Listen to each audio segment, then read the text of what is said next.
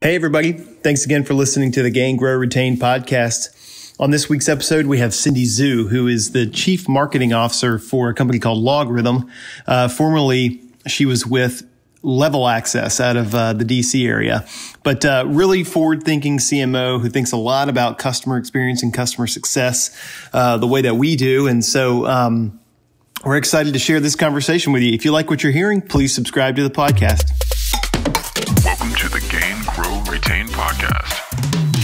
So we are here with Cindy Zhou, who is the Chief Marketing Officer at Level Access, based out of the DC area. And Cindy and I met, almost a year ago now. Yeah, about a year.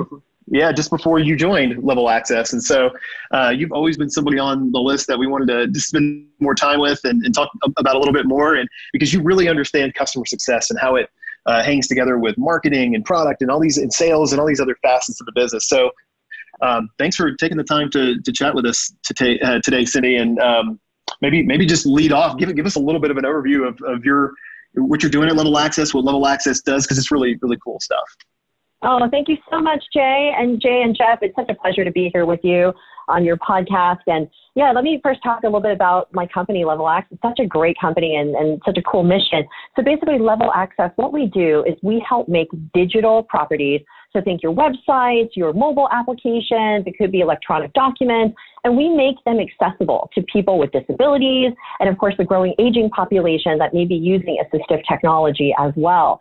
So if you think about the proliferation of digital devices, you think about how dependent we are on digital technology. I mean, I don't think I can live my life now, Jay and Jeff, without going on Google and doing searches and using my email, right? And everything is online now, shopping, everything.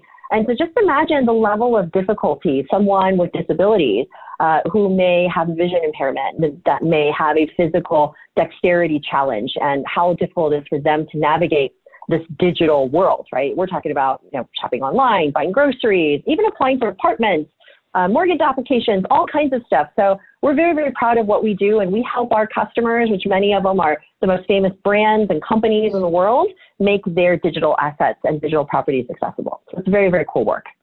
That's awesome. A very noble mission as well.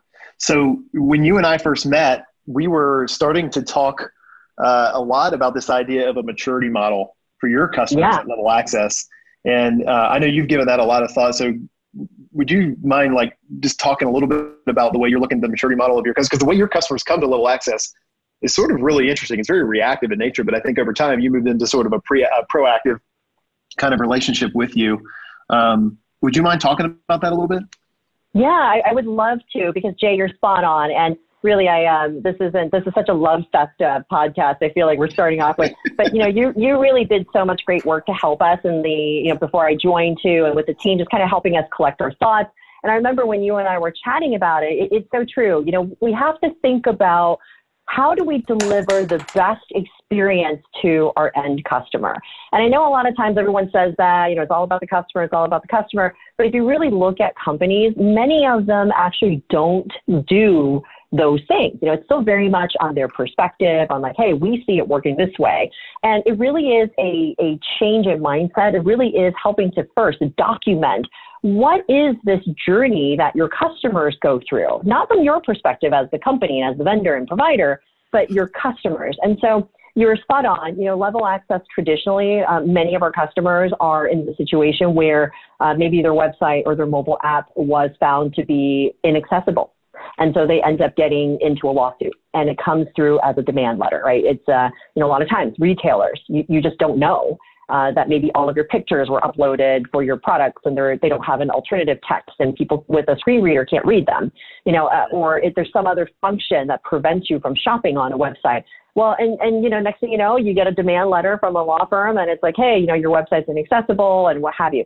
So a lot of our customers in that very beginning phase were because, oh my gosh, I got a problem to solve. I've got an immediate pain point. I got this demand letter. I need to take care of it. So we do get a portion of our business that is coming in that way. It's reactive. But eventually you have to kind of help educate the customer that accessibility is a journey. It isn't a one and done. It isn't like I got a law firm demand letter now. I'm going to go fix my website or the mobile app, whatever it may be, the digital property, and then, I'm now done. It never works that way. And if you just think about the velocity of marketing content that a company goes through, think about an e-commerce site who is constantly adding new inventory to the website. So you're never really one and done. You want to make sure that you embrace this. It's a journey. You have to educate customers that they go through, yes, you came in because of a demand letter. We can help you solve that problem, so take care of the immediate pain point. But how do we help you continue to embrace accessibility into your organization? Because if everybody knows about it and everyone knows that this is a huge customer segment for us too, in addition to customer experience, the more they will be able to get on board with, we need to adopt this across the company. And in many cases, people don't even realize it's within your company too. You may have employees with disabilities, and people don't think about that. Yeah, no, exactly. It's interesting because this is it's almost like a latent pain type of sale that you have until it's not. And then it's a real pain, right? Because you're getting a demand letter from a law firm, someone trying to sue the company. So it seems like the integration of marketing, how do we flip that on its head from being a latent pain type of situation to an opportunity, to do different things, more in more interesting things and just respond to a demand letter becomes a really big opportunity for you in particular, being marketing. So how are you working with the customer success team as it relates to that, or the sales team or any other teams internally that have to sort of help make that pivot from responsive, reactive to proactive? Yeah, for sure. I think the first thing you need to do, and this is just my general advice to any company too, is you really have to know your audience. And part of it is really building out personas. And so as a company, when you look at the customer that is coming in from a demand letter, they're usually in the legal or the compliance space. It could be that they come in because they received this demand letter and that's what they're focused on, right? But what you really have to look at is that really the customer that gets to a broader engagement? And so that's really when you partner with your customer success team, you partner with your sales team, and you really start to understand, and you have to ask them, when you're in this process, legal and compliance only know about the legal and compliance aspect of it, but who owns the website? More often than not, it's going to be marketing. Who actually does the work on the mobile app? More than likely a UX designer, it's the product team. So really understanding who are all the players within your customer. And then at that point, you really you want to apply the right type of messaging, and how that resonates with them is going to vary. I joke about this a lot at our company, but we didn't really market to marketers before I joined. And I came in and I remember when I was chatting with Level Access, I said to our CEO and many of our team members, I said, my CMO brethren out there, they don't really know much about accessibility. And if you're lucky enough to have a good design firm, because most CMOs, they go through a website redesign, et cetera, you will then be told by the good design firm and a responsible design firm that you should think about accessibility. But most of them don't know that. Right? So it's something where you really have to kind of know the audience. And so I go back to, if you're talking to a marketer and you start to talk to them about demand letters and lawsuits, you have completely missed the mark there. Marketer's like, you know what, you need to go talk to our legal person, right? And same thing, conversely, if you go to the legal and compliance person and you talk about why this is so great for diversity and inclusion initiatives, and you talk about, why this is so great to approach a new customer segment, they're going to be like, why are you telling me this? So I think definitely it's knowing your audience, and you get to that data and that insight by being a great partner with your customer success and sales teams.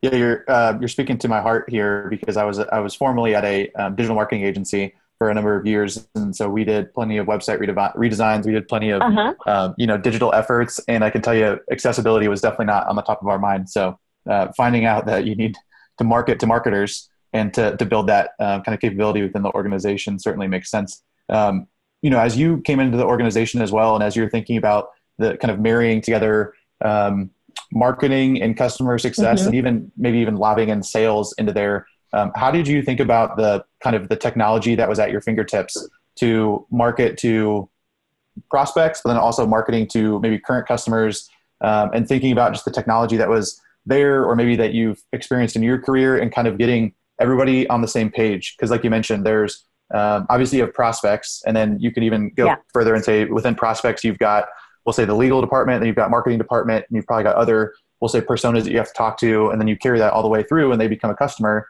And now you've got them on the customer success side as well. how do you think about marrying all of those messages together to make sure that the company is saying the right things at the right moment?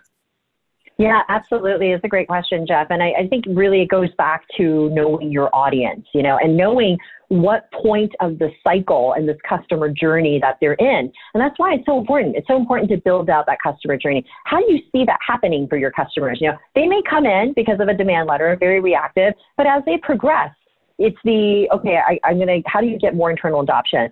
Have they thought about, right? Some companies own multiple websites. How do you get the other websites of these bigger brands engaged? How do you get the HR team engaged? Because you could have, a diversity and inclusion impact in your program. And so to answer your question about, the sort of the technology aspect of it, the engagement with existing customers, spot on. With marketing to customers, I will call it, you have to constantly keep them engaged. It is a process where, particularly the bigger the company that you work with, the more people are involved in the project.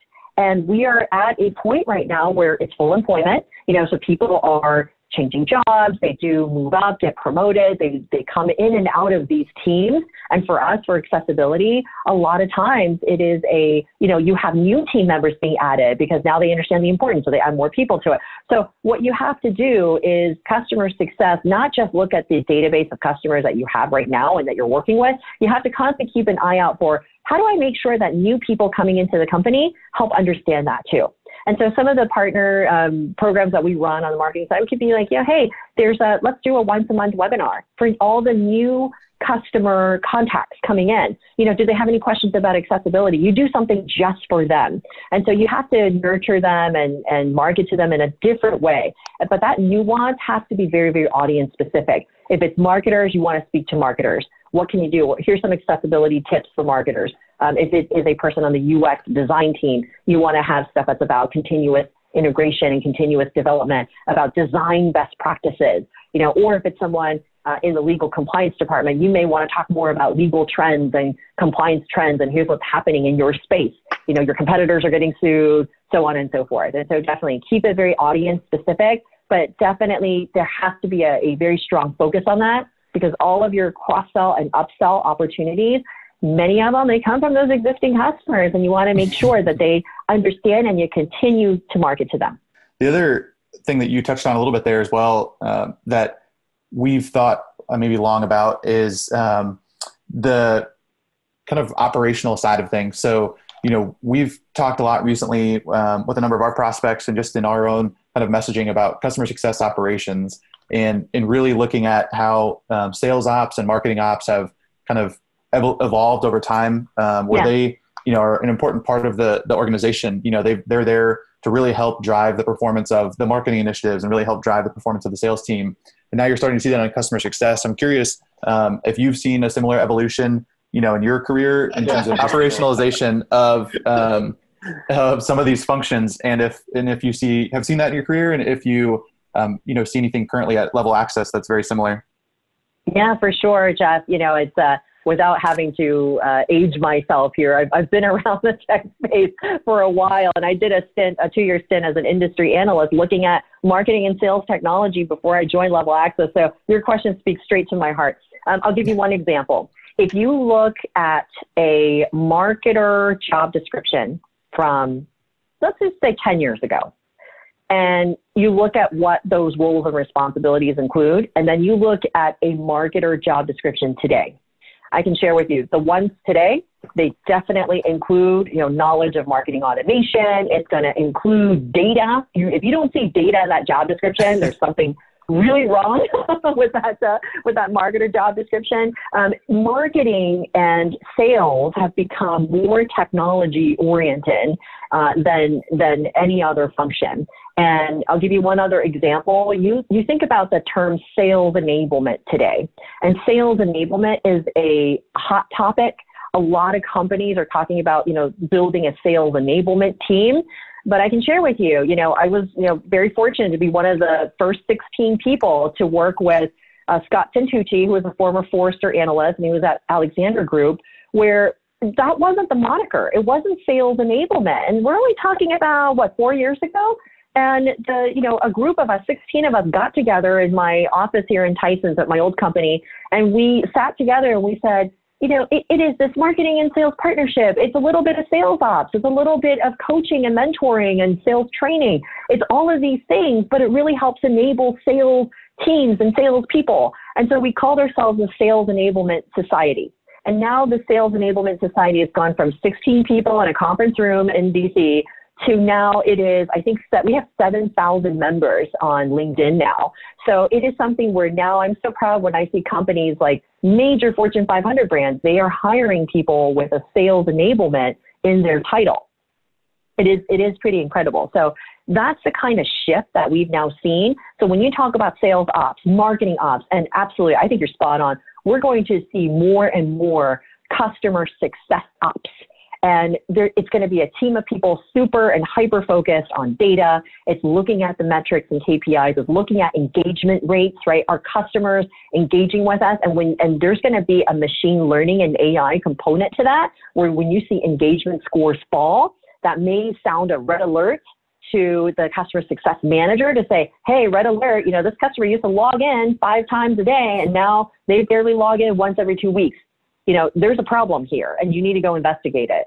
So I think that that's really where the emergence of these ops teams that come in, it's really, really exciting. No doubt. We've been that's been one of the hottest topics of conversation in our travels over the past really 6 to 12 months. And it's super exciting. So the interesting thing is you still have sales ops, you still have some semblance of marketing ops. Those two are sort of merging together and, with more ABM strategies, even going outside of just enterprise sales and marketing.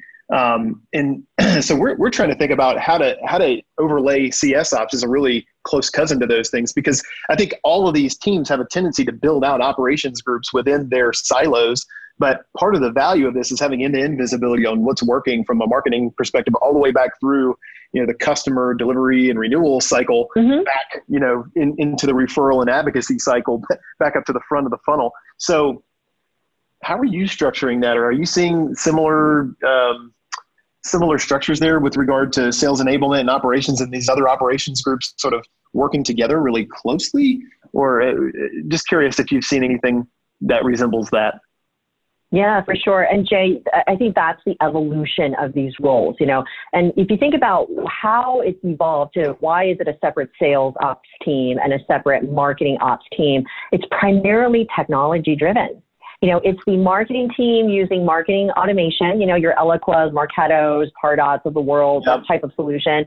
And then there's analytics and there's reporting in there. And so marketers go in and they get their reporting from there. And so that becomes very much a marketing ops role, right? Because you're doing a lot of the operations due to the technology. Same thing on the sales side. You're working on CRM solutions. It could be configure price quote. It could be sales comp solutions. And so therefore you become like a sales ops, But I've also kind of seen the ops team sit in finance. So for us at Level Access in particular, sales ops sits with our finance team and works very closely with our head of sales, works very closely with me, because they do a lot of the financial KPI reporting. So I've seen that type of model as well. But you're spot on. I think that's the evolution of that role, is that, does it make sense to have a separate marketing ops team and a separate a customer success ops team? I think if you're a huge company and you're running, maybe 20 different technologies and your tech stack for each of these functions, then I would say, yeah, it probably makes a lot of sense to do that. But you still want to make sure that there is accountability on each side, because otherwise, I've also seen, again, this is without naming names, when I was at a research firm, and I've seen, clients do this, is that they each run their own tech stack and reports, and then nothing matches. You kind of go, your version of the truth, right? It's not me that's the problem. It's marketing. It's not sales, customer success. But so exactly. I love the idea of that operations group being housed in finance. Actually, one of the companies I'm working with right now, we have a VP of operations, SVP of operations, and all the operational things are run out of that team. And it's the thing I like most about it is that they can be very objective about what the answers that they're seeing are and how the data fits together, and they can sort of call it like they see it without having some of the politics involved, which is super helpful. And I'd say even at the end of the day, if you have a large organization because at some point you're going to be able to scale, right? If I have a 200-person services team or a 200-person sales team, I'm going to have some embedded operations functions, but there still has to be that tie up above to where all the data in the business is being leveraged together so that we have one cohesive version of the story instead of multiple. And don't measure metrics for the sake of measuring metrics. Pick the ones that matter. And that really is sitting down together with sales, with customer success, with marketing, and say, what are the KPIs that matter in these particular stages of the sales cycle? So don't measure things just for, they call them vanity metrics, right? It's more of the measure the things that matter and then build your ops plan around that. And it's consistent. So it's easier said than done. That's the thing. When you put it in practice, every company is dealing with legacy data. You're dealing with, bad reporting from the past. And now you're kind of down this rabbit hole and you have to kind of stick with it for a while before you can make changes. And so by no means, I try to make this sound easy. And a lot of times people are just dealing with technology that has a lot of junk data in there. So it is a process and a journey. But I do think that if you take that with the purpose and the intention in mind of, I want us to get to a process where, we all agree upon what are we measuring on. I think that's the key. Yeah, we've seen the operations role really split into two kind of personas who fill it. One is more of the systems and data analyst or strategist role. And then the other is the person or the role who runs the strategic initiatives that cross all the data.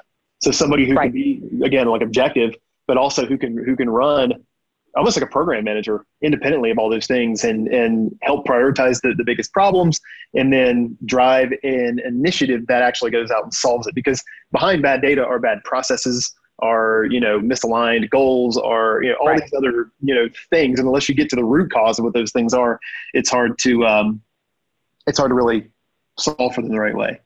Yeah, for sure. I agree. How do you, I'm curious, as you start thinking, more about the kind of evolution that we've been talking about around all the operations and everything. Have you seen a similar shift? And I guess I'm teeing up this question because I feel like you're like, I already know the answer. So I'm going to be shocked if the answer is different. But what is the shift maybe that you've seen over your career in the ways that we engage customers or customers engage with us, and how you've had to kind of adapt or change the way that you're marketing to customers, whether they're current or prospects, kind of where they are, how they're engaging, whether it's video, is it actual content, is it, advertising, like what does that really look like? So how's that maybe shifted, and how do you think about that today, especially given the current customer landscape and how they're probably demanding a lot more of us than at any other point in time, when they think about the software and making that purchase. So I'm curious where you've seen that shift happen as well. Yeah, for sure. I think that there has been no time in our history that has been more transformative in how people buy, how they consume content, than really the shifts in over the last, call it the last 12 years, even with the advent of social media and more. I mean, a lot of times we tend to forget, when you think about the histories of companies like LinkedIn and Facebook, et cetera, they're only like 12 to 15-year-old companies. These are not long 50-year companies, and they've only been around for a little over a decade. So, and you think about how much they've changed, how customers interact. The other thing is the content consumption. I remember back when I first started as a marketer, and again, I want to go date myself here, but it was, I worked for a Fortune 500 company, and marketing was, very much ad-based. It was go put a ad out in a particular magazine, the Wall Street Journal, ads. Not to say that those don't matter anymore. They still have their place, I think, in some cases, but it was very much that type of advertising, right? I was in the B2C world. And so it was a lot of these contests and different types of things, like call this number, call this 800 number, and the number's caller, X number of callers gets blah, blah, blah. And so it was that type of marketing. And then compare it to where we're at now. The customer engagement can come from, online, from a video, just like you mentioned, Jeff. So, but your videos can't be too long. People don't have the patience for it. You have to keep it 2 minutes or less. And so that is the optimum level of engagement. You think about digital ads. Are you doing retargeting? Everybody finds retargeting ads kind of annoying, but if they're done well, and they're done right, they could be very, very effective, because these are people that have already visited your website. So there are many, many strategies now where I think for the customer today, there's just a lot of noise, and you have to break through the noise if you want your content, your message, et cetera, to resonate. And so what I've also found is that you have to keep it short, and you have to keep it fast. There was a stat I shared with my team and I use a lot when I was an industry analyst, but the amount of time that someone on their mobile device to wait for a page to load is 3 seconds. If that page doesn't load in 3 seconds, they're moving on. And so think about, you and I and our lives and how we use our mobile devices. And I tell you, that's pretty spot on, right? If you try to hit a website on your mobile device and it's not loading, like, you're moving on. And so it's a very similar thing. People are just a lot more impatient. There's also a lot more content out there. So a lot more stuff for them to sort through.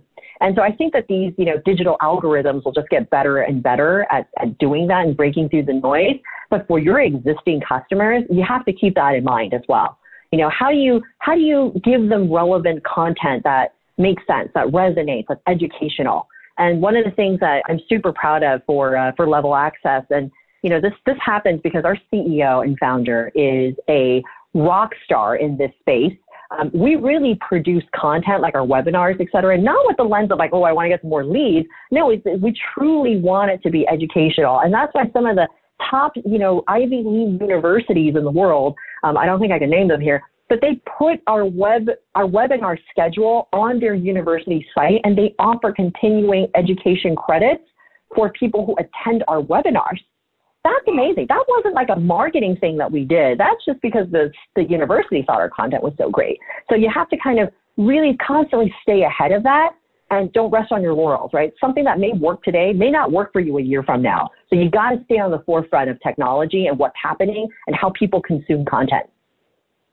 Yeah, that's incredible about that story about the universities. And that's, at the end of the day, that has to have the intention behind it too. I think more than anything, the consumer these days has become a lot more skeptical because they've seen every trick in the book, theoretically. Right. There's a lot more out there, like you said, that they've seen in terms of the noise. And so they understand when you're actually authentic and when it's true.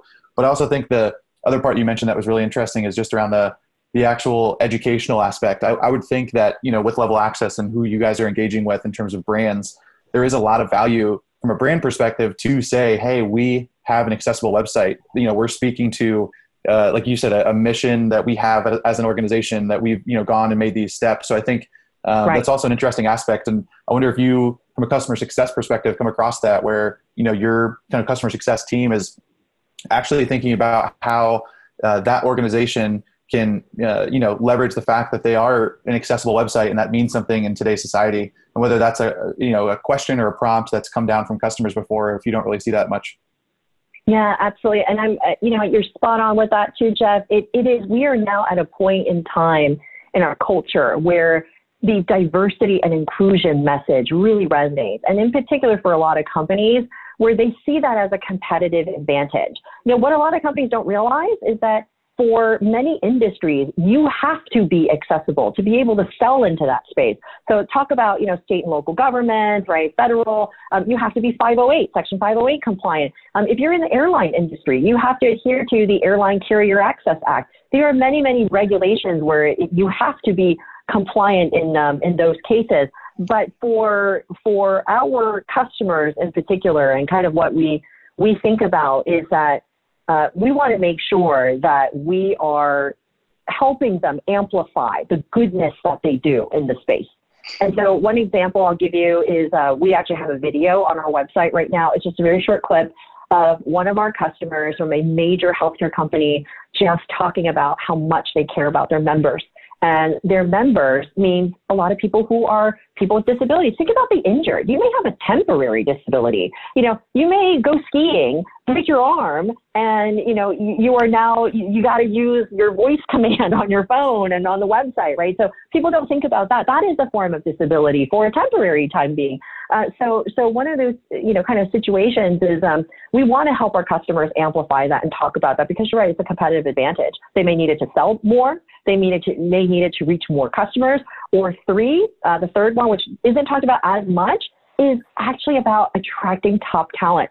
We talked earlier about we are at near a full employment economy, and so a lot of times people don't realize if your applicant tracking system and your HR system is not accessible, you are actually preventing great candidates from applying for jobs. Or there's now a couple of cases where employees are suing their employer. There's two very kind of prominent cases going on right now where, someone said, hey, I can't get promoted because the internal system where we do performance reviews. And so if I had a team, I couldn't really put in their performance reviews because I'm disabled. Those kinds of cases are now circulating through. And guess what? If you're out there as a brand and you're touting about how great you are at diversity and inclusion, and meanwhile you get a lawsuit because your internal website isn't accessible, I mean, that's a huge black eye. And so definitely we want to help our customers promote the good work that they do. We have a page on our website. We call our customers vanguards of inclusion because that's who they are. They believe in this and they embrace it, and we're there to help them with that. That's awesome.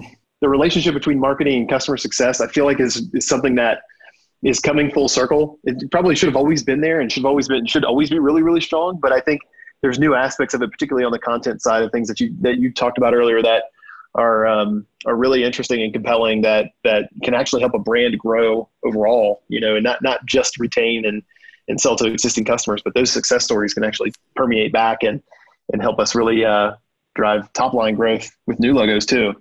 I mean, after all, customers are where we get success stories from, in my mind. 100%. 100%. And I'll leave your audience with this one tip. And we recently did this and I thought it just worked out really, really well so far is, have a marketing toolkit ready to go. When you sign a new customer, it's like, hey, here's a welcome kit. It's got some recent news articles. We did this whole thing where we have a deck now where if you want to get more internal buy-in from your other stakeholders, because accessibility is one of those things that could live in multiple departments. And so you want to make sure that you give and earn your main points of contact at the customer site. Like, hey, here's some things that you can use to talk about your program, and help you gain internal buy-in and support and budget. Do those things. And we give them a sample press release template. It's like, hey, if you want to promote your great work in this area, here's a template ready to go. Introduce us to your marketing team. We can get them engaged. Because the other main thing is, I'll say, and this is a quote that I saw, and I will find out who to attribute it to and I'll send it to you afterwards. But there was a person who said, every customer just wants to feel like they're the hero. And so make them feel like they're the hero. And they're making change and they're making progress, and they're being that sort of person who helps move their organization forward. So just remember, keep your customer the hero. That's awesome. That is a good nugget to end on. Thank you so much for your time. We look forward to staying in touch and following your journey and applying some of what you've told us here, probably to our own business as well. So we'll talk to you soon, Cindy. Thank you. Great. Thank you. It was such a pleasure. Thanks so much, Jay. Thanks so much, Jeff. Appreciate it. Hey guys, thanks so much for taking the time to listen to the Gain, Grow, Retain podcast. If you liked what you heard, please take a moment and share the podcast with your friends and colleagues and subscribe. We really appreciate it. Talk to you soon.